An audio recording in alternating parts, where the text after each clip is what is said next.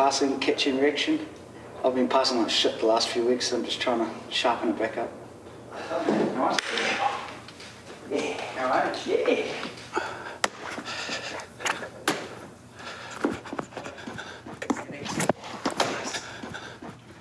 I love that preparation early in the week, doing that extra stuff that no one sees.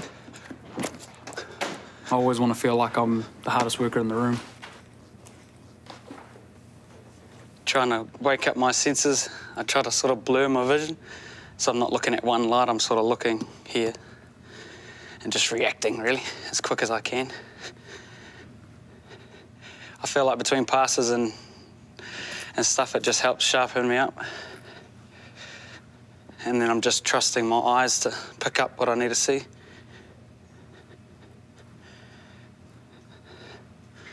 Yeah, my extra passing sessions are around, just for me, to little feel-good thing, warms my body up, but it's also around sharpening the axe. I don't want to work on just things that I need to work on. I want to work on my strengths as well, and the key to my game is my pass. I need to do it regularly to feel good about it. Coming in's easy when all the momentum's going. But when I turn back here, I think I get stuck. And then I'm just like, ugh. Oh my God. In a bit of a rut with it at the moment, but always chasing that perfect feeling of a pass coming out clean. Just love that feeling of trying to always get better. Like, it can always feel better, it can always come out better. Next break. And always chasing that perfect game.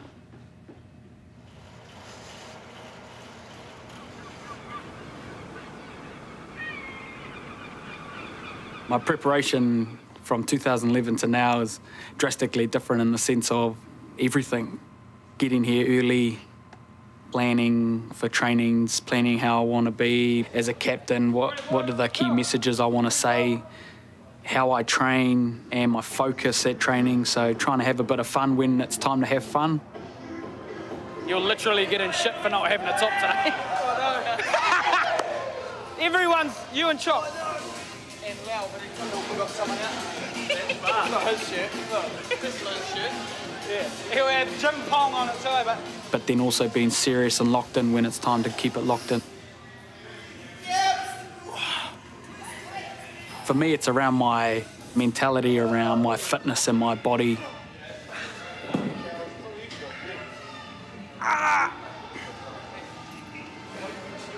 I was fit in that when I first joined the Highlanders in 2011, but I could play at this level, but I couldn't dominate, or I couldn't push the boundaries of my endurance. I'd never really tapped that area ever. So I went from surviving and getting through to trying to push myself to absolute max at any effort. Now in the gym or rower or on the bike or in the weights, I'll push guys if I feel like they're not pushing themselves. Go, 2 more now. 2 more. Get 10. 9. Yes. 1 more. 1 more. Give me more. Nice and slow, and you got this. Fight out of the bottom. Go, go, go, go. Woohoo! And then I think that's where I think I gain a lot of respect. Trying to be one of the fittest, if not the fittest. Trying to push myself to absolute max at any effort. I want my team to know that when it gets hard, I'll always be there. They can rely on me.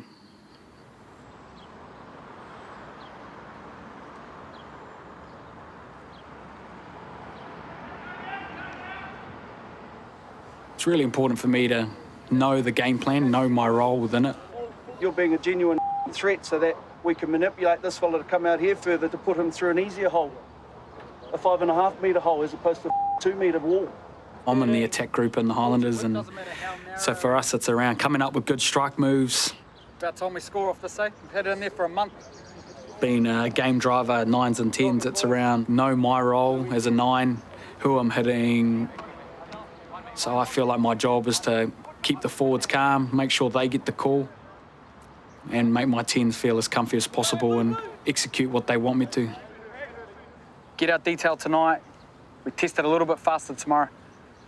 And get it in our brain, okay? Let's get really excited about this. There's some cool moves there. Backs and forwards. It's The Hits with Doug and P, live and local around Dunedin. It's coming up 8 o'clock. We've got a very special call to make with Aaron Smith coming up after 8. Come on through. So we've got Cam, 21, huge rugby player, loves it.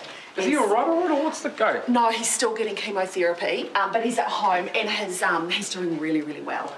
Mate, you too, mate. I saw you at the game, but yeah, I don't know. Oh, mate. Looked like you were in the zone. I saw you at the game, but you were in the zone too. Yeah, I was trying. This is him here. Cam. Cameron. Wyndham, Tokanui. So they've done heaps of fundraising for him. I thought it'd be kind of cool for you to go. I'd like, as you'll invite him to the game from you, and that he'll be sitting on the bench with the team. We've got a jersey for you and see what happens. Yeah. That's good. For me, the radio station stuff, that's what it's all about. Giving back to the people, connecting.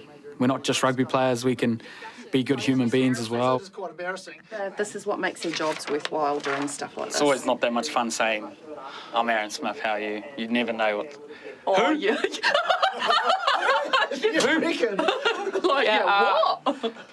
I play rugby. For who? Yeah. At the Highlanders, we want to have that gratitude with our fans. We are their team, and I drive that hard for us at the Highlanders. Our little town love us, so we've got to be good back. Hi, Cameron speaking. What's up, Cam? It's Aaron Smith here, bro. What's going on? Oh, how you getting on? Not much, man. You know which Aaron Smith it is? Yeah. I can tell by your voice, yeah. Oh, good. Hey, I was nervous you were going to go, who the hell is that? Nah. Hey, mate, I hear you're going through a bit of a rough time at the moment, and I just want to invite you to the Highlanders game on Friday, but you're also going to sit on the bench and you get to experience it close up. Oh, you're joking. Nah, no jokes here, brother. It's a pretty special game for myself, so I'll be pretty excited to have you in my corner. Yeah, cheers, mate. Cheers. Chins. Chins.